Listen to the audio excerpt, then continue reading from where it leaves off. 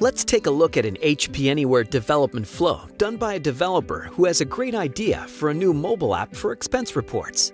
He starts by creating an HP Anywhere app project using HP Anywhere IDE. Then, he uses the wizard and selects a ready-to-use Quick Start project.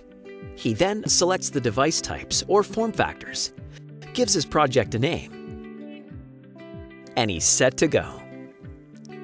His new app project is successfully created within seconds.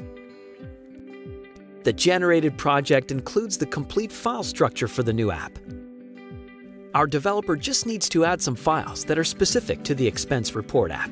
Here, you can see him adding a JavaScript file. Now, he adds his code to implement the app's business logic. Here, he is adding JavaScript code to the report.js file. He's done, and he can run the app to see how it looks. Just one click, and the app opens up in the HP Anywhere simulator. He can view the app in smartphone mode and see how it looks on a tablet.